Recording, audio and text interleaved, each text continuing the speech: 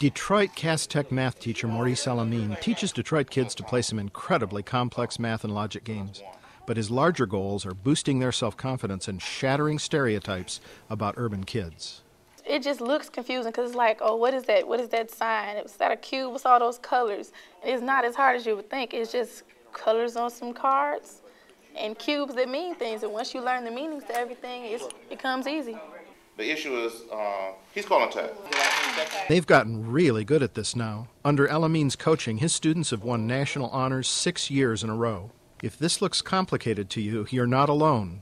They're learning complex math and logic and English skills well before the time when they learn them in class. Some skills they don't learn until college, if they learn ever at all. I love equations because it translates over into actual math. Like when I got to Algebra 3, it was hard for me. But when we got to the section where we started doing factorial and the nth power, I already knew it.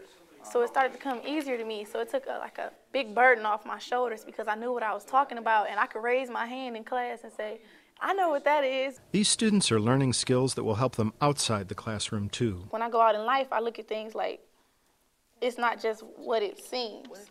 It's always something else that goes with it. The thinking of their opponents from suburban and rural schools often changes too. When these Cass Tech teenagers show up across a gaming table, their award-winning mental dexterity quickly surpasses any old stereotypes about Detroit kids. For Freep.com, I'm David Crum.